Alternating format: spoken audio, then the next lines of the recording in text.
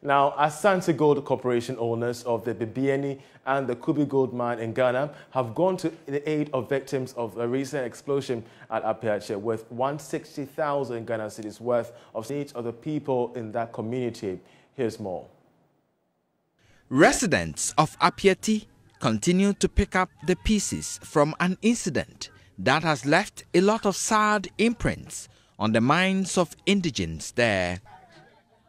Touched by the plight of victims of the explosion, Asante Gold Corporation, a Canadian incorporated gold company that has recently acquired the Mensen, Bibiani and the Kubi Gold containers, refuse bins, bags of cement, roofing sheets, toiletries, footwear, footballs for the children, and information center accessories.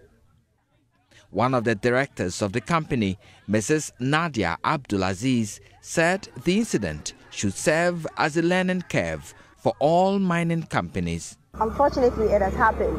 And as Ghanaians ourselves, we feel like it is our duty learning from this as well. And I hope that, things are put in place to make sure that it doesn't happen again. Municipal Chief Executive for Prestia, Huni Valley Municipality, Dr. Isaac Dasmani, said the incident has thrown the area's revenues off balance, calling for more of such assistance to get the affected on their feet. It has brought a lot of problems because we have just started the year and then to help our brothers and sisters.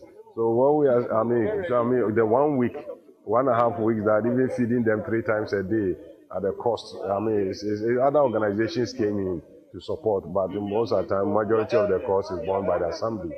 So we are just, stressed up. We are just stressed up. So, but then we can also leave them like that. We need to continue to support them until they come back to life. Though you realize that even since we brought to render their support to ensure that at the end of the day, we give our brothers and sisters and our brothers and kids and then a befitting life. Reporting for Joy News, Erastus Asaredonko, Kumasi.